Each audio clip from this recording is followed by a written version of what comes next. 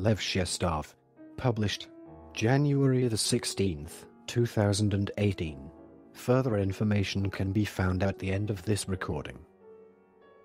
Lev Shestov, 1866 to 1938.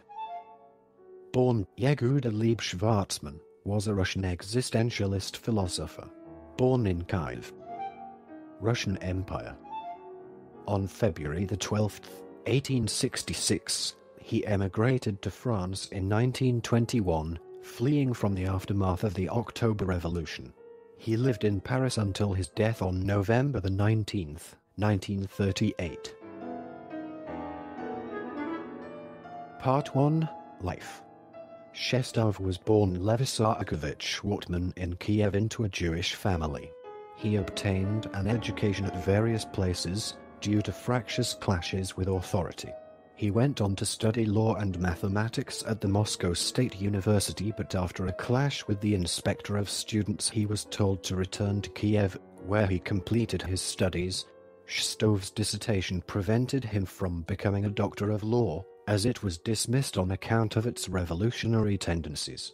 In 1898 he entered a circle of prominent Russian intellectuals and artists which included Nikolai Berdyaev, Sergei Diaghilev, Dmitry Merezhkovsky and Vasily Rezanov. Shestov contributed articles to a journal the circle had established. During this time he completed his first major philosophical work, Good in a Teaching of Tolstoy and Nietzsche, Philosophy and Preaching, two authors profoundly impacting Shestov's thought. He developed his thinking in a second book on Fyodor Dostoevsky and Friedrich Nietzsche, which increased Shestov's reputation as an original and incisive thinker. In All Things Are Possible, published in 1905. Shestov adopted the aphoristic style of Friedrich Nietzsche to investigate the difference between Russian and European literature. Although on the surface it is an exploration of numerous intellectual topics, at its base it is a sardonic work of existentialist philosophy which both criticizes and satirizes our fundamental attitudes towards life situations. D.H. Lawrence, who wrote the foreword to S.S. Kotelyansk's literary translation of the work, summarized Shestov's philosophy with the words, "Everything is possible." This is his really central cry. It is not nihilism. It is only a shaking free of the human psyche from old bonds. The positive central idea is that the human psyche, or soul, really believes in itself and in nothing else. Shestov deals with key issues such as religion, rationalism, and science in this highly approachable work, topics he would also examine in later writings such as In Job's Balances. Shestov's own key quote from this work is probably the following: "We need to think that only one assertion has or can have any objective reality, that nothing on earth is impossible. Every time someone wants to force us to admit that there are other, more limited and limiting truths, we must resist with every means we can lay hands on." Shestov's works were not met with approval even by some of his closest Russian friends. Many saw in Shestov's work an enunciation of reason and metaphysics, and even an espousal of nihilism. Nevertheless, he would find admirers in such writers as D.H. Lawrence and his friend Georges Bartel.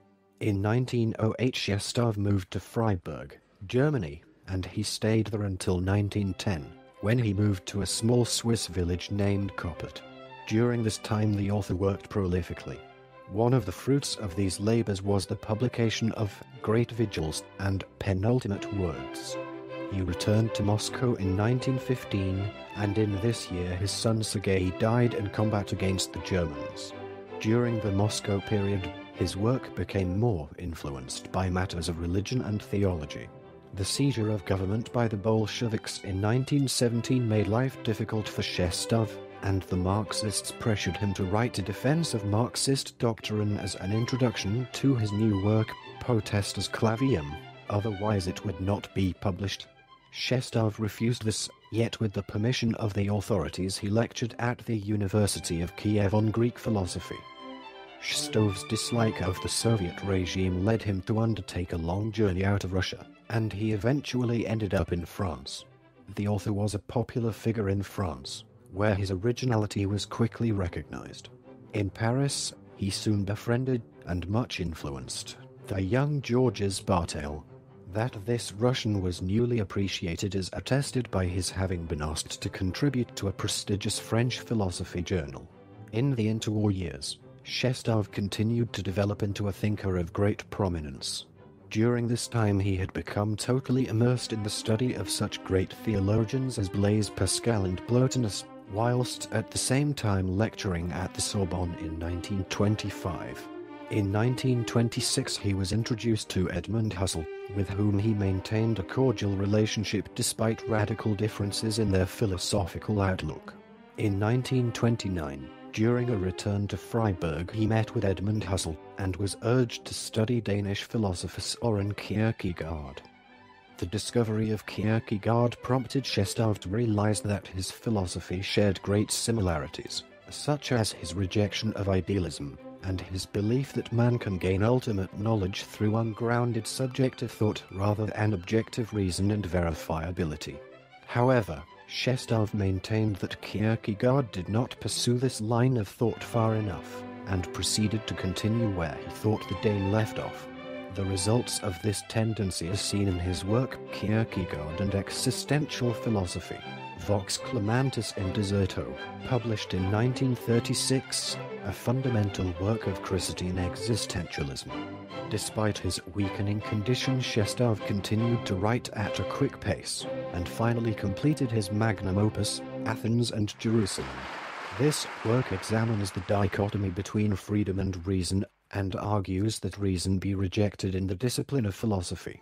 Furthermore, it adumbrates the means by which the scientific method has made philosophy and science irreconcilable, since science concerns itself with empirical observation, whereas, so Shestov argues, philosophy must be concerned with freedom, God and immortality, issues that cannot be solved by science. In 1938, Shestov contracted a serious illness whilst at his vacation home. During this final period, he continued his studies, concentrating in particular on Indian philosophy as well as the works of his contemporary Edmund Husserl, who had died recently. Shestov himself died at a clinic in Paris. Part 2. Philosophy. Part 2. Philosophy. Chapter 1. The Philosophy of Despair. Shestov's philosophy is, at first sight, not a philosophy at all. It offers no systematic unity, no coherent set of propositions, no theoretical explanation of philosophical problems. Most of Shestov's work is fragmentary, with regard to the form. He often used aphorisms. The style may be deemed more web-like than linear, and more explosive than argumentative. The author seems to contradict himself on every page, and even seeks out paradoxes. This is because he believes that life itself is, in the last analysis, deeply paradoxical, and not comprehensible through logical or rational inquiry. Shestov maintains that no theory can solve the mysteries of life. Fundamentally, his philosophy is not problem-solving, but problem-generating, with a pronounced emphasis on life's enigmatic qualities.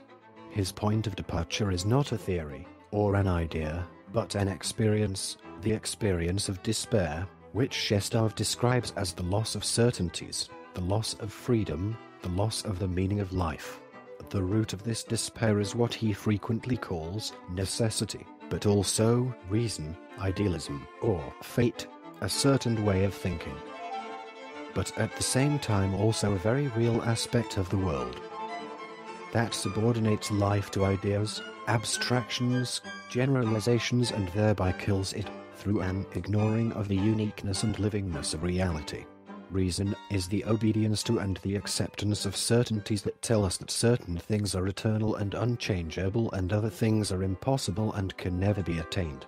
This accounts for Shestov's philosophy being a form of irrationalism, though it is important to note that the thinker does not oppose reason, or science in general, but only rationalism and scientism, the tendency to consider reason as a sort of omniscient, omnipotent God that is good for its own sake.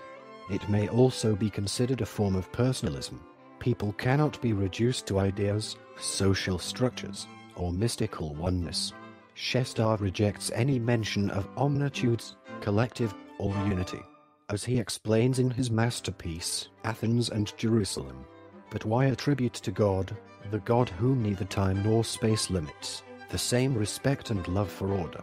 Why forever speak of total unity? If God loves men, what need has he to subordinate men to his divine will and to deprive them of their own will, the most precious of the things he has bestowed upon them? There is no need at all. Consequently, the idea of total unity is an absolutely false idea. It is not forbidden for reason to speak of unity and even of unities, but it must renounce total unity and other things besides. And what a sigh of relief men will breathe when they suddenly discover that the living God, the true God, in no way resembles him whom reason has shown them until now. Through this attack on the self-evident, Shestov implies that we are all seemingly alone with our suffering and can be helped neither by others nor by philosophy. This explains his lack of a systematic philosophical framework. Part 2. Philosophy. Chapter 2. Penultimate words. Surrender versus struggle. But despair is not the last word, it is only the penultimate word. The last word cannot be said in human language, can't be captured in theory.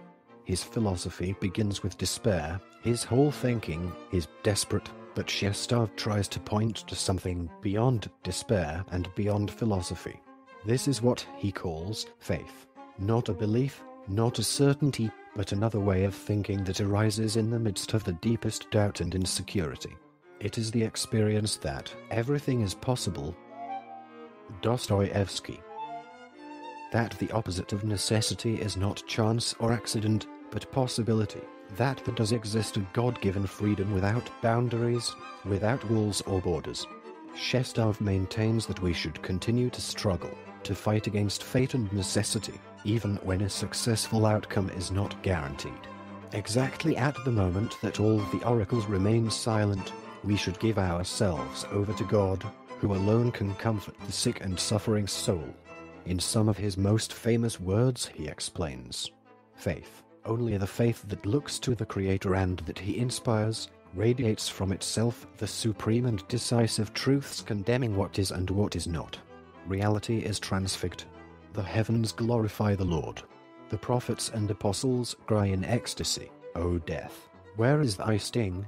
Hell, where is thy victory? And all announce, Eye hath not seen, nor ear heard, neither have entered into the heart of man, the things which God hath prepared for them that love him. Quoting 1 Corinthians chapter 15 verse 55, 2-9. Furthermore, although a Jewish philosopher, Shestov saw in the resurrection of Christ this victory over necessity. He described the incarnation and resurrection of Jesus as a transfiguring spectacle by which it is demonstrated that the purpose of life is not mystical surrender to the absolute, but ascetical struggle. Curgis homo. Why, to what purpose, did he become man, expose himself to injurious mistreatment, ignominious and painful death on the cross? Was it not in order to show man, through his example, that no decision is too hard, that it is worthwhile bearing anything in order not to remain in the womb of the one, that any torture whatever to the living being is better than the bliss of the rest satiate ideal being? Likewise, the final words of his last and greatest work, Athens and Jerusalem, are, philosophy is not besoin think over but struggle. And this struggle has no end and will have no end. The kingdom of God, as it is written, is attained through violence. Cf. Matthew 11:12. Part 2. Philosophy. Chapter 3. Influence. Quote, when I give Shestov's books to anybody, they are usually delighted. There are two authors whom I make propaganda for. One is Herzen, the other is Shestov. They are both totally decent, open-minded, open-hearted human beings. Isaiah Berlin. Shestov was highly admired and honored by Nikolai Berdyaev and Sergei Bulgakov in Russia. Jules de Gaultier, Georges Bartel, Lucien Levy-Bruhl and Albert Camus in France, and D.H. Lawrence, Isaiah Berlin and John Middleton Murray in England. Among Jewish thinkers, he influenced Hillel Zeitlin. Today, Shestov is little known in the English-speaking world. This is partly because his works have not been readily available. Partly the specific themes he discusses are unfashionable and foreign. A somber and yet ecstatic atmosphere permeates his writings. And his quasi-nihilistic position and religious outlook are an unsettling and incongruous combination, at first sight. He did, however, influence writers such as Albert Camus, who wrote about him in Le Mythe de Sisyphe. Benjamin Fontaine, his pupil. The poet Paul Celan, and notably Emile Cioran, who writes about Shestov. He was the philosopher of my generation, which didn't succeed in realizing itself spiritually, but remained nostalgic about such a realization. Shestov has played an important role in my life. He thought rightly that the true problems escape the philosophers. What else do they do but obscuring the real torments of life? Emile Cioran, Aux Oeuvres, Gallimard, Paris 1995, p. 1740, my translation. Shestov also appears in the work of Gilles Deleuze. He is referred to sporadically in Nietzsche and Philosophy, and also appears in Difference and Repetition. More recently, alongside Dostoevsky's Philosophy, many have found solace in Shestov's battle against the rational self, consistent and self-evident. For example, Bernard Martin of Case Western Reserve University, who translated his works, now found online, external link below, and the scholar Lisa Knapp, who wrote The Annihilation of Inertia, Dostoevsky and Metaphysics. This book was an evaluation of Dostoevsky's struggle against the self-evident, wall, and refers to Shestov on several occasions. According to Michael Richardson's research on Georges Bartel, Shestov was an early influence on Bartel and was responsible for exposing him to Nietzsche. He argues that Shestov's radical views on theology and uninterest in extreme human behavior probably colored Bartel's own thoughts. Part 3. Main works. These are Shestov's most important works, in their English translations, and with their date of writing. The Good in the Teaching of Tolstoy and Nietzsche, 1899. The Philosophy of Tragedy, Dostoevsky and Nietzsche, 1903. All Things Are Possible. Apotheosis of Groundlessness, 1905. Potestas Clavium, 1919. In Job's Balances, 1923-29. Kierkegaard and the Existential Philosophy, 1933-34. Athens and Jerusalem, 1930-37. Special characters in this article were substituted with audio cues. They were denoted as follows: and, beginning and ending single or double quotations, and, left and right parentheses, a bullet point, 3 consecutive periods. This recording is a derivative work from Wikipedia. For more information, to commission recordings like this, and to support the developer, please visit www.patreon.com/frogcast.